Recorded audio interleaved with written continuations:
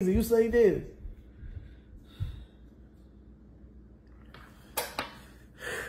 You tripping, man. I'm tripping. Yeah. What's wrong with you? So you gonna act like you don't know what's wrong with me? Now I'm really trying to see what's wrong with you. Is you stupid? You got to be.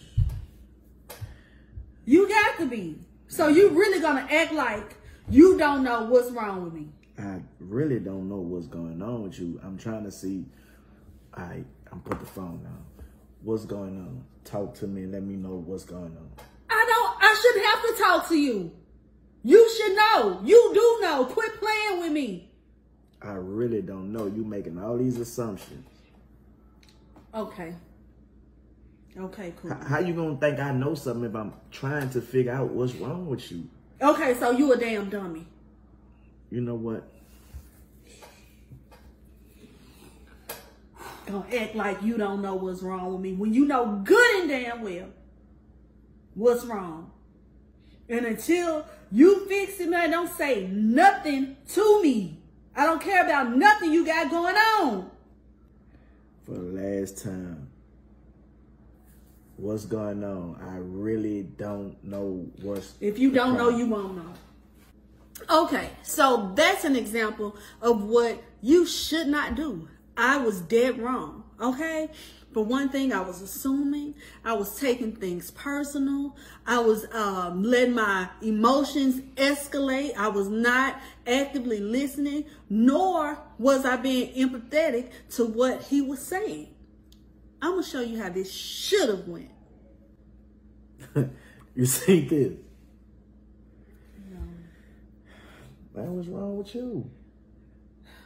You know the other day when you was on the phone and I was trying to talk to you, it was something very important. And you just shunned me off. And I see that being a habit. And I really don't like it. I'm just, you know, it really kind of made me upset. It made me not want to talk to you. I really wasn't shunning you off. You know I'm trying to do this business deal and I couldn't talk at the time. You know how important this call was for me. So, you know, I felt like if you know it's important, why don't you just let what you needed to talk to me about hold on and wait? And you right, and to be honest, I didn't know what you were talking about. When I walked in, I just heard you talking, but in my mind, I just knew I had something to tell you at the time. So yeah, if it was something important like a business call, what I wanted really could have waited.